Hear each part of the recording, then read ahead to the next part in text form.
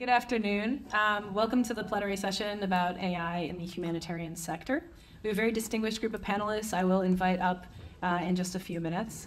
We also are in the much coveted spot of the post-lunch session, which means that unfortunately your attention is probably inversely related to how delicious the lunch was. So despite this, I hope you had a good lunch, and I'm very excited to be having this discussion about what I think is a very salient topic. So like Sarah said, my name is Kasia Chmielinski. I am a technologist by training who's been building these kinds of systems, data-driven systems, AI systems, whatever you want to call them, for almost 2 decades. I've been working in industry, in startups, in government and academia, and I've had the privilege of the last few years of working with the center as an advisor. So it feels a little unfair. I'm introducing myself so vulnerably. I don't know anything about you. And so I'm going to start today's session with a bit of an informal poll to get your blood flow moving. If you could please raise your hand. This is for the panelists as well, because we're just curious as we curate this conversation live on the stage. If you could raise your hand if your organization has considered or has had discussions around the implementation of AI. So this is internally, externally, traditional, or cutting-edge AI. Okay, that's a lot of folks. So keep it raised, keep it raised. I know this is like now turning into an exercise, so this is you can thank me. You don't have to go to the gym. Keep it raised if the systems if you've actually prototyped or experimented with AI. Okay, amazing. And then keep it raised if these systems have been deployed in production and are running and being used on an ongoing basis. Signals. We have signals. Okay, today, literally something just launched today. Congratulations. Okay, great. You can put your hands down. So, I mean, what I saw there was a big drop between the experimentation, the prototyping phase, and the deployment in production. I'm seeing some nods, so that's good to know for a panelist. And then one more, I'm getting a little more personal, so I appreciate the trust here.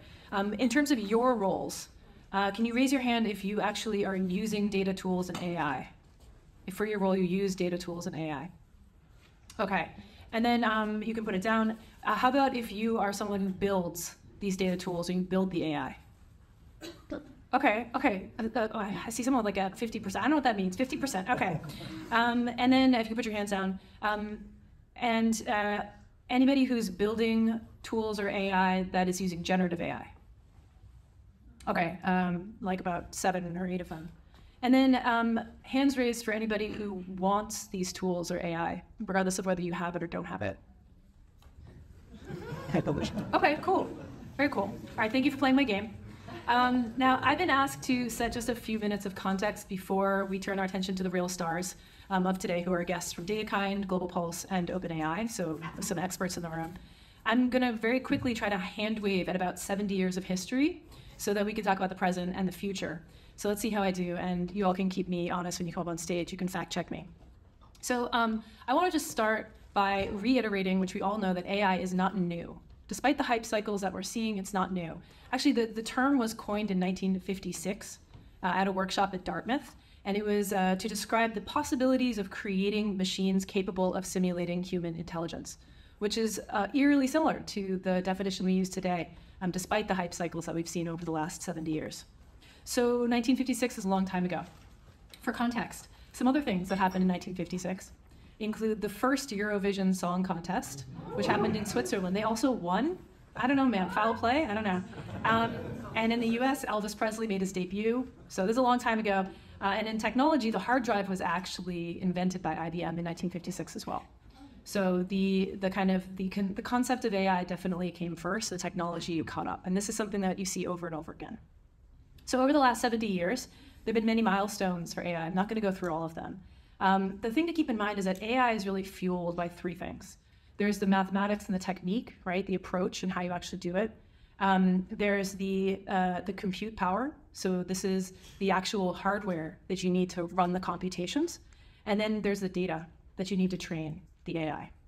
And as 1, 2, or 3 of the elements advanced, we crossed a number of the milestones. So does anyone want to guess when the first chatbot was released? What year? Just shout it out. Don't be shy. What year? 84. 1884, okay. 1984. Any others? 72. 72. 96. 95. Okay, 1966. First chatbot. That would be a grandparent now, right? Her name, I guess, was Eliza. We were still feminizing them at that time. That's another conversation. Facial recognition systems began in the 1960s. right? Recommendation systems began in the 1970s. So a lot of the technology that we think of as being kind of shiny and new today is actually mathematically has been well established for quite some time. And it's when the compute and the data catches up that we actually see the advancements in what we as consumers will interact with. And that's kind of the same thing that we're seeing today as well. So ChatGPT and generative AI is built on transformer technology and architecture that was launched in 2017, so almost 7 years ago, right? And that's kind of what we see over and over again. We've also been dealing with the harms and the risks of AI for 20 years, right? So the last 20 years, we've seen a lot of compute data, significant increase there. So we're more and more algorithmically determined, right? When you use GPS and you are applying for things online, all of this is using AI. And the harms and the risks have come along with that as well. So the exacerbation of historical and societal biases and increasing digital divide that's built on this analog divide, right, between communities and regions. But there has been an important shift, otherwise we wouldn't be up here, right? So there clearly some things are also new.